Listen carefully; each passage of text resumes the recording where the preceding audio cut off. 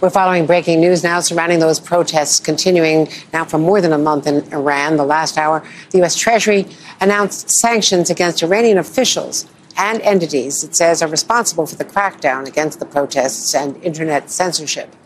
The department specifically is pointing to human rights abuses.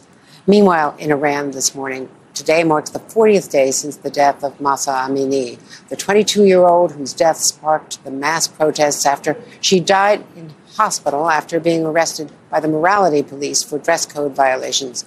This image making the rounds on social media, showing thousands of protesters who showed up at her burial site. You can see the woman standing on a car without her head covering or hijab. This video, posted by Hagar Human Rights Organization, shows protests at the cemetery where she's buried. Look at that crowd. They are noting in their caption that the demonstrators chanted, "Woman, life, freedom."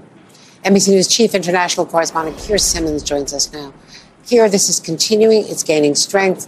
There are credible reports now that I have seen from groups that we have long known in Iran about unions getting involved, the oil and gas industry getting involved, which those workers are critical to now joining what had been a predominantly women-led protest, which is spreading.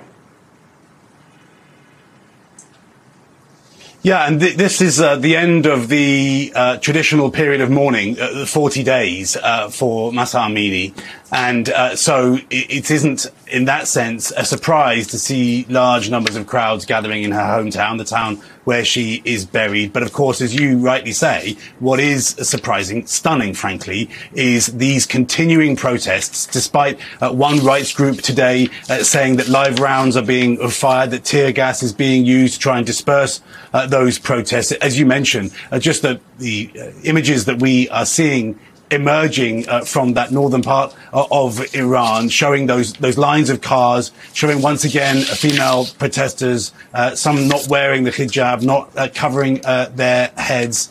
So the protests continue despite the crackdown, and global news developing this hour in Iran and there, Andrea, with this announcement of more than a dozen Iranian officials placed on the sanctions blacklist. That announcement, including officials from the IRGC.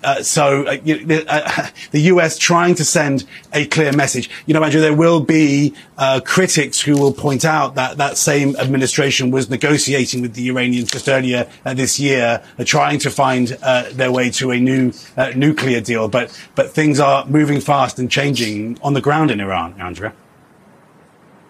Yeah, and I think that the nuclear deal is, for all intents and purposes, from the White House and State Department, dead to them. Because after these protests, there is no way. I think that's right. No way politically or morally that they could negotiate with the Iranians. In any case, Keir Simmons, on top of everything from London, thank you so much.